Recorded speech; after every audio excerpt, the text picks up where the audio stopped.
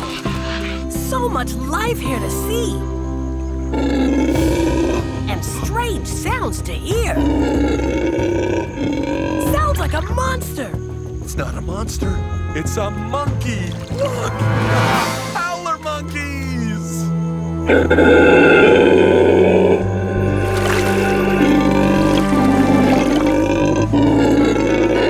Well, I see where they get their name. They're a vegetarian monkey. They eat mostly leaves and fruit. And check this out, Eva. They have a special bone in their throat that makes that awesome sound. See? The hyoid bone. Right. It acts like a resonating chamber. And that bone helps to amplify the sound, making it louder.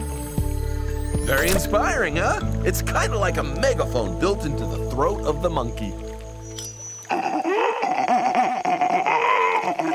And these monkeys had hyoid bones way before humans invented megaphones. Well, that's a good example of nature's inventions.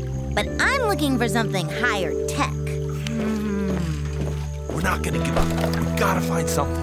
Yeah, we'll find another one of nature's inventions to inspire her. A hummingbird, perfect!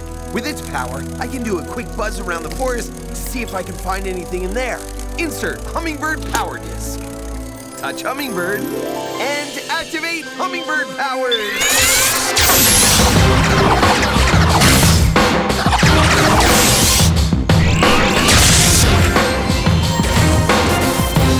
Awesome! I feel so full of energy. A mini helicopter bird. Be right back, Aviva! Wow, the rivers and lakes are part of the story out here, and the amazing forest is the other. The Amazon is sometimes called the lungs of the earth because there's so much plant life giving off oxygen that we breathe. That's right, Chris. Almost 20% of the world's oxygen comes from the Amazon. And all this plant life supports kinkajous, sloths, praying mantises, hey Lurgusakratorum, tamarin monkeys, and much more. Want to check out any of those, Aviva?